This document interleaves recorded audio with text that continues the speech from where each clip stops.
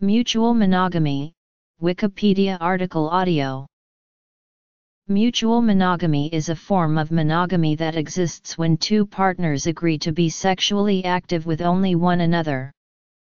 Being in a long-term mutually monogamous relationship reduces the risk of acquiring a sexually transmitted infection.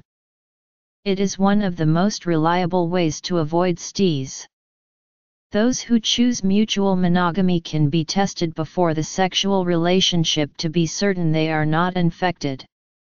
This strategy for the prevention of acquiring a sexually transmitted infection requires that each partner remain faithful and does not engage in sexual activity with another partner.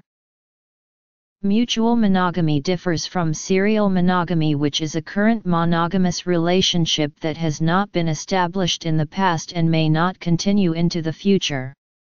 Serial monogamy may not result in the reduced risk of contracting a sexually transmitted infection because the past sexual exposures to infection are brought into the new relationship, even though it may be exclusive of other sexual partners. The risk of acquiring a sexually transmitted infection while in a serial monogamous relationship is the same as the risk of those who have concurrent partners. Those with a greater ability to communicate about their commitment are likely to sustain the relationship.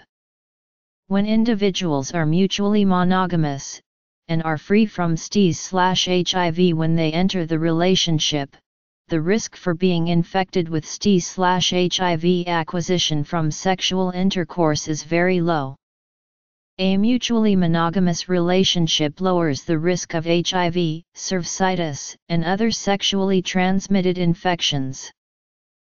A mutual monogamous sexual relationship often includes a pledge to stay with the partner and includes the desire for the relationship to last, a psychological attachment, and the lack of being able to find another partner. If these conditions remain a priority for both, the couple is likely committed and mutually monogamous. Being in a long-term mutually monogamous relationship with a partner who has been tested and has negative STI test lowers the chance of acquiring gonorrhea. It is also effective for lowering the risk of syphilis, chlamydia, and pubic lice. The lack of a more precise definition of mutual monogamy in the literature confounds the ability to statistically assess its effectiveness.